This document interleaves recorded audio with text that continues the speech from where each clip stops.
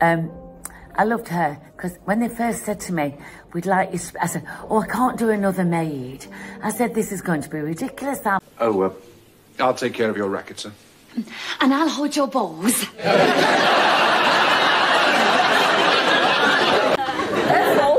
Yes, my lady. I don't like macaroni cheese. And I don't like scrambled eggs. And I don't like cocoa.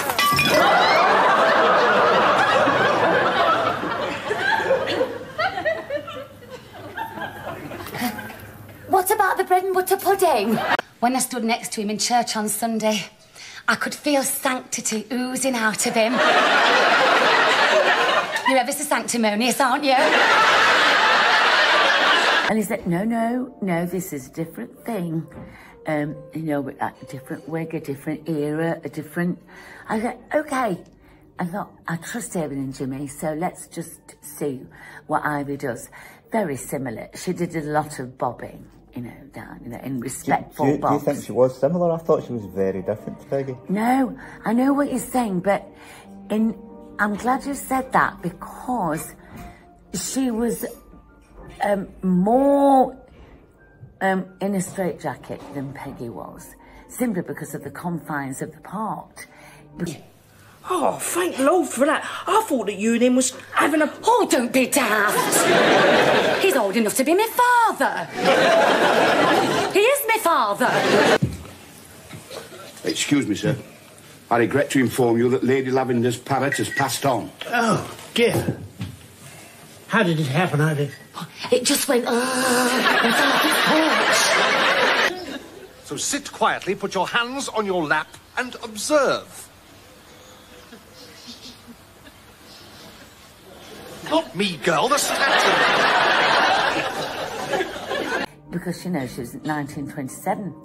You were very sort of subservient if you were a maid. Yeah. So, but she still had her characteristics, I guess, in a way. But really loved that. She was, in her own way, fabulous. Another one, always wanting to improve, but, you know, she had a dodgy dad, you see. Al Stokes, I mean, she was never going to get anywhere, Tim, with a dad like that. But, you know, I love that as well. It was a marvellous...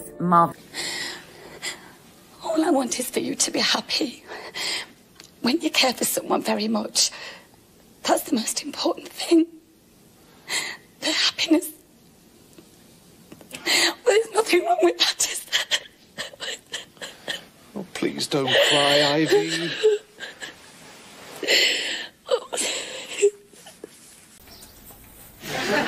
What's this? It's a mongoose. He keeps the snakes away. But it's stuffed. The snakes don't know that. You never know, darling. David and Jimmy were very canny. If they felt that things weren't working out, you might get less.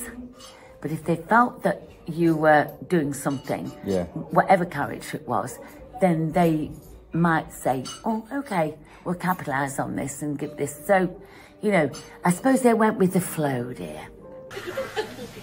Lovely lunch. There wasn't much left by the time I got there. Look, there's James and Miss Poppy. Are you jealous, Ivy? Of course I'm jealous. I wish I was tall, well-built, good-looking, just like him. You're all right as you are, Henry. I wouldn't have you any different. Wouldn't you, Ivy? Thanks. Oh, Mr. 12 Trees. You can tread all over my feet and I won't mind a bit.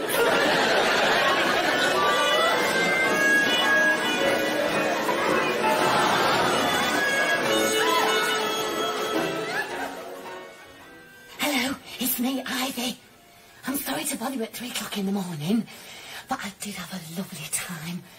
The bishop made a lot of money for the distressed gentlewomen, and everybody had a lovely time. And Mabel was only sick once. And I had a dance with James, and it was wonderful. Oh, thank you for making him win the best-looking footman prize. I think you made the right choice. I've got to be up early, so I'd better go now. Good night. Check out all the tour dates on the website SuPollardLive.com. See you there. Tra.